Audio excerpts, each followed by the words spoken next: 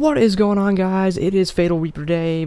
Before we continue, guys, this is a video of Roblox tests, but before we continue, we do have a merch store now, and I did show this in my last video, but I want to start showing this on at least the first couple of videos. That way you guys at least know there is a merch store now that you can get my logo. I myself have a coffee mug. You can get it on a t-shirt, jacket, hoodie, like I just said, coffee mug, or you can even go with your own little designs. You can customize it the way. I do have currently 2 designs out. I'm working on more to better fit the shirts and the mugs. They will be out in the next few months, so stay tuned for that. If you do want to go ahead and get you some, feel free to just click down the link below. It says merch store, and you can go customize your own. Really appreciate it. Really helps out the channel. And let's go ahead and get into this video. Guys, we are on Roblox. This is City of Vancouver, requested by a viewer. I did not forget about you, so I do not I never forget a comment, or I try not to. I usually try to take screenshots of the comments and everything like that. And guys, before we continue, be sure to hit that like button and subscribe if you're not already. We're almost at 1,000 subscribers.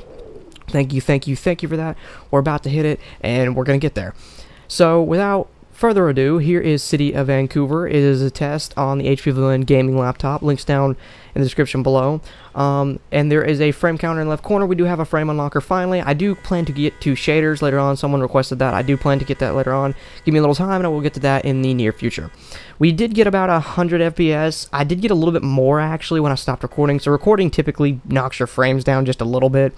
It dips down sometimes into the 80 range. I never really had to go below 80, maybe 70 range.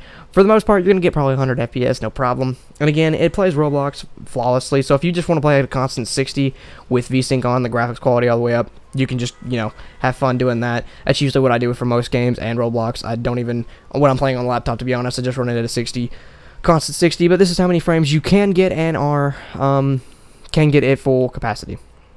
So guys, if you have any more questions or you guys want to see any more games, please leave me some comments down below and I'll be sure to get to them. And again, thanks for watching. See you in the next video.